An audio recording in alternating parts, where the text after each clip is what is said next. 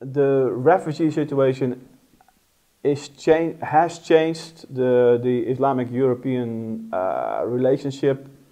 In that sense, mostly I would think on the part of Europe, now realizing, okay, we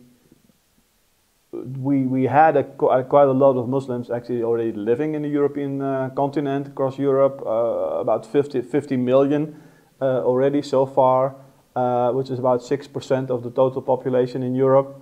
Within the influx of refugees, about 1 million last year, predominantly Muslims, that number is going to increase.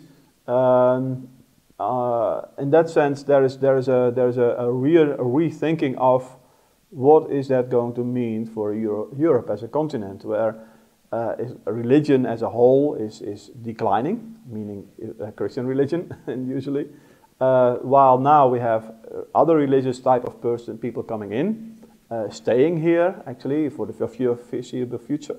So the fear issue, which already was there, has actually increased in many minds of Europeans, and that's probably seen in the way the laws are being developed, or actually fences are being put up between, like Hungary has done that, and new laws are being implemented to keep the stranger out. The stranger is a danger in this case in the minds of many people.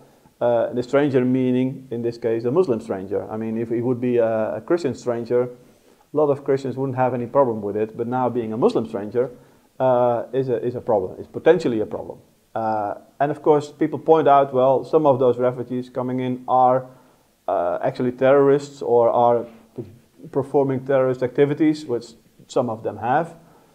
Some are actually clearly not abiding by the laws that we have in this country. So we are bringing in potential problems, so why not have them stay out? So this whole dynamic of what can we handle, how many people can we handle, how can we help them integrate, which was already on the agenda, but has actually, I would say, accelerated with the new refugees coming in. And that will continue for the foreseeable future, as far as I can now tell.